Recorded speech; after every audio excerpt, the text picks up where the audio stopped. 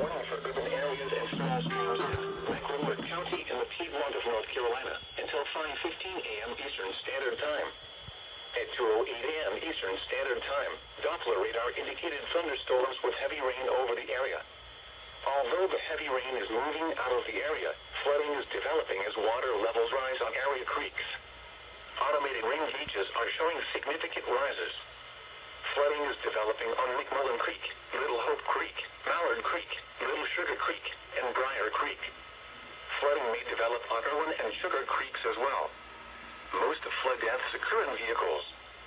Do not attempt to cross water-covered roadways, bridges, or low-level crossings.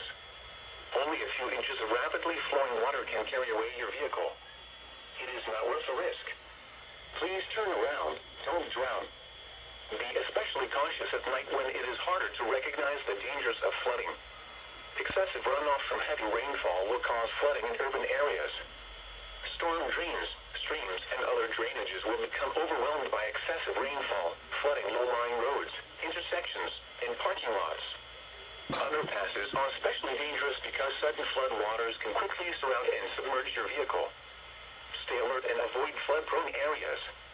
When it is safe to do so, please report flood waters or landslides flowing over roads or threatening property to the National Weather Service by calling toll-free 1-800-267-8101, by posting on our Facebook page, or via Twitter using #NWSGSP. Your message should describe the event and the specific location where it occurred, including roadways, nearby cross streets, stream names, and other landmarks.